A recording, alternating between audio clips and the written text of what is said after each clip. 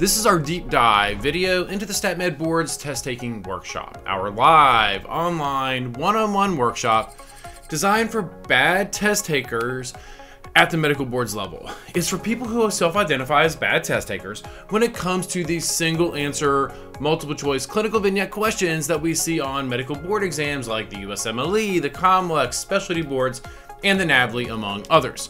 So from the top, let me just say, test taking is never about beating or outsmarting the test. That's impossible at this level. These things are statistically normed and validated by teams of psychometricians. When we talk about bad test taking with medical board exams, we're talking about the test taker's methodology, about process, about consistency, about strategy and tactics, and ultimately about how the test taker is plugging into, or what I call interfacing, with each and every question.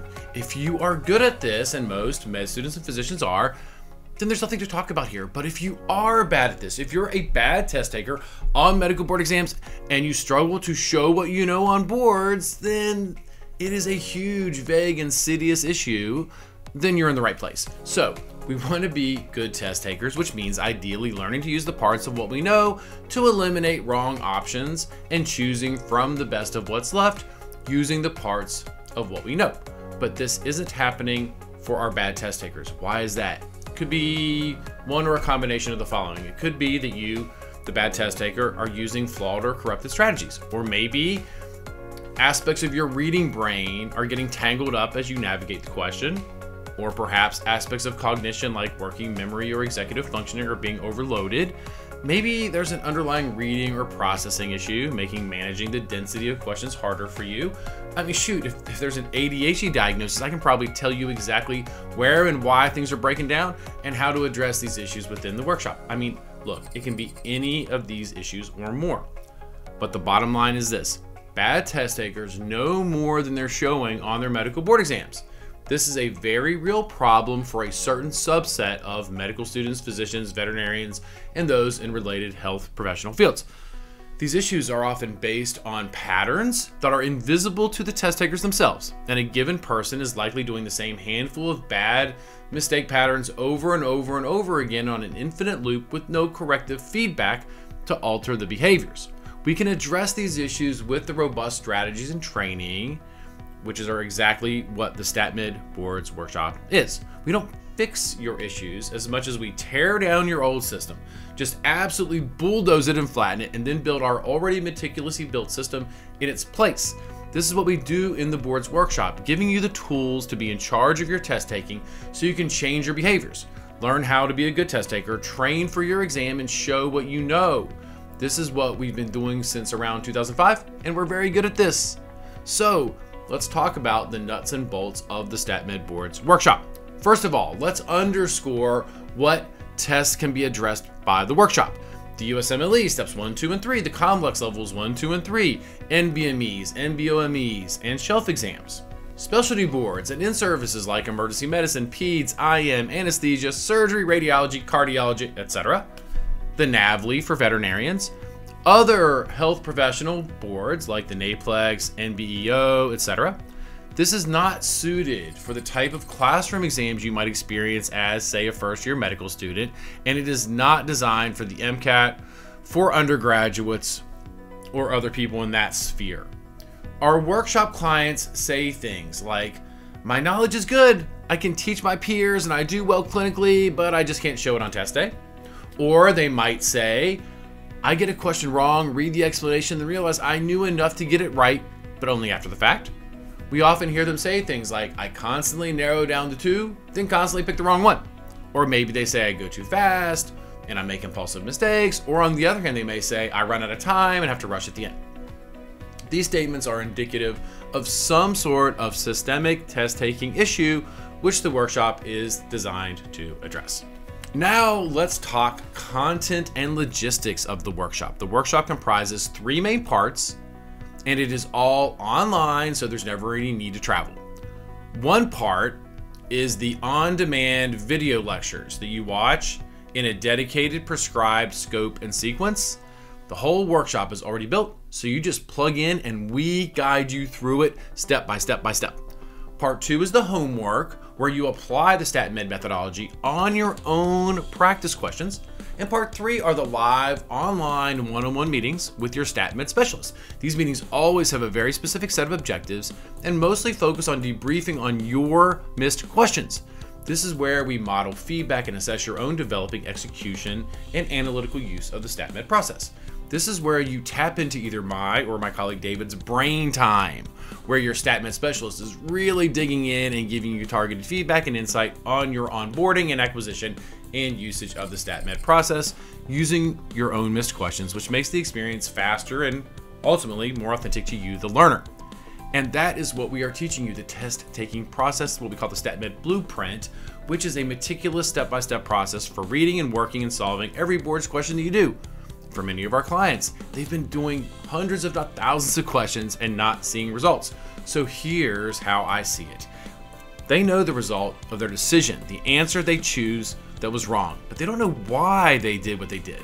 So part of the workshop in the STATMed process focuses on teaching you how to meticulously be aware of what I call the micro decisions you made en route to selecting your answer, the macro decision, so to speak.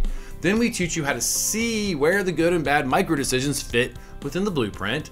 This creates structured, consistent, intimate feedback that will serve to help change your bad test-taking behaviors to good test-taking behaviors, because in part, it's external and explicit instead of internal and implicit, which is part of pulling back the curtain so you can see the gears of your own process, which again is the key element of how and why this all works so well. As I mentioned already, you will use your own chosen practice questions for all homework.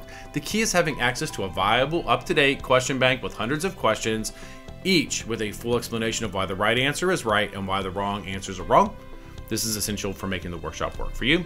Since workshops are entirely one-on-one, they are offered year-round. Anytime, just contact us to interview and get scheduled to get started. We require that everyone have a brief interview with me before we get started to make sure we're all on the same page.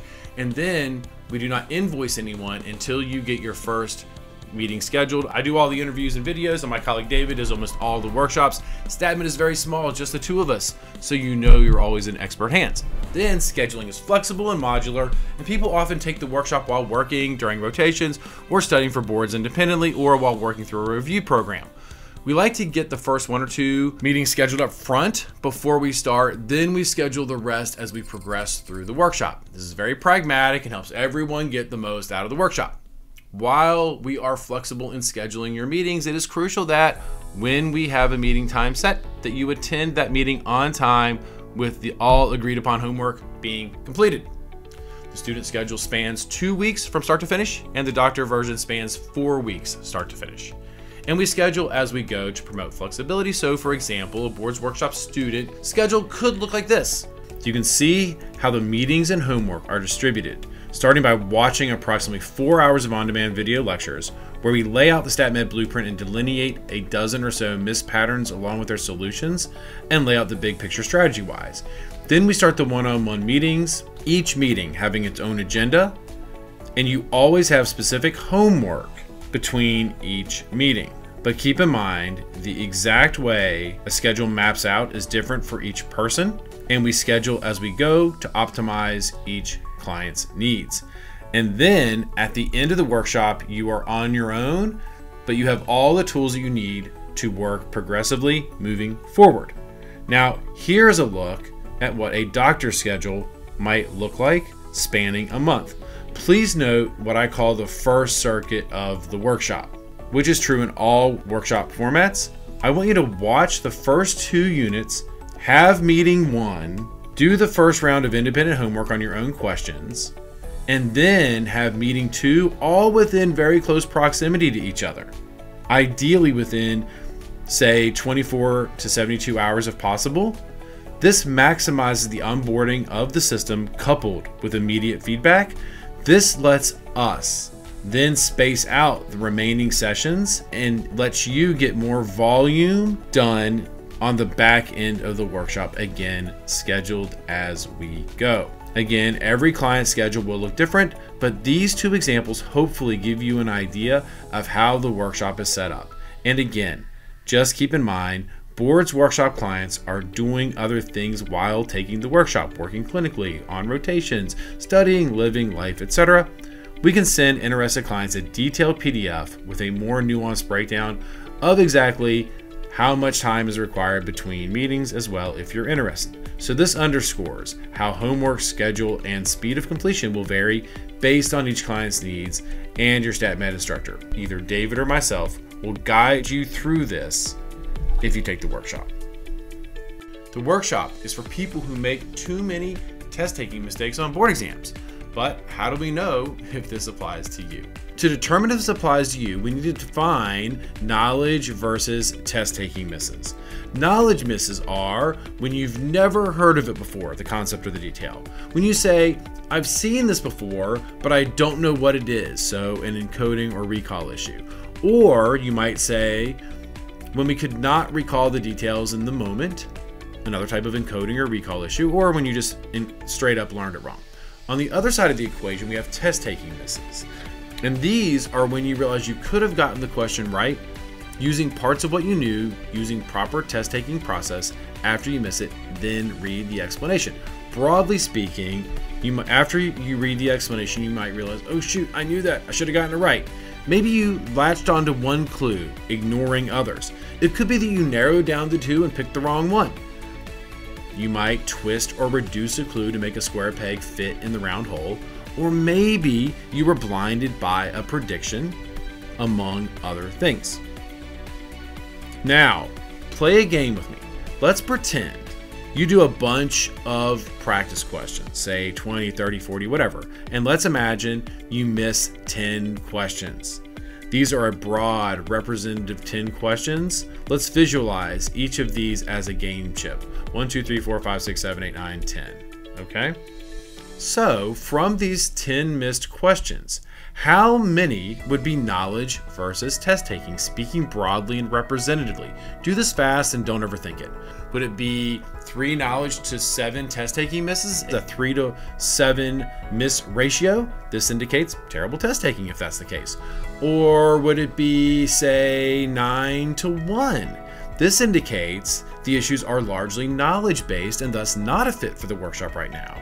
Or perhaps maybe it's something more like 5 to 5, a 5 knowledge to 5 test-taking miss ratio. This is still a huge percentage of test-taking misses and needs to be fixed. Therefore, if you make too many test-taking misses, it sounds like the boards workshop could be a great fit for your needs. If the issues are largely knowledge-based, perhaps look into our reboot camp or study skills courses.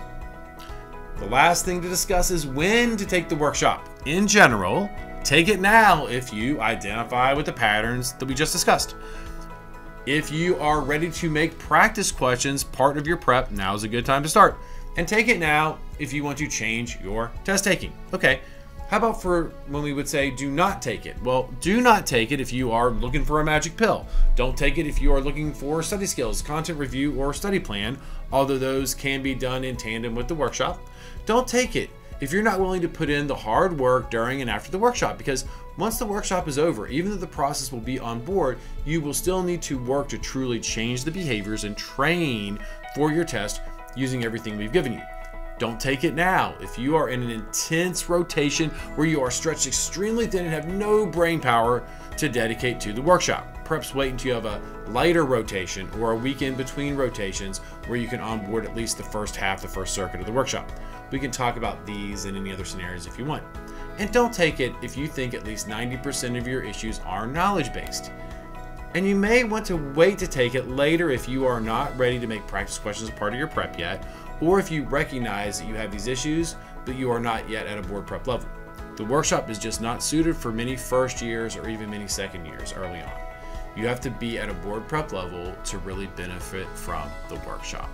So, to learn more about the STATMed Boards Workshop, feel free to email us, call us, or visit us online. Look, what we do is so rare and detailed, and even if this video series may not be enough to wrap your head around what we do and how we do it, so please reach out anytime. We'd love to talk about what we do. Thanks for watching, and I hope to hear from you soon.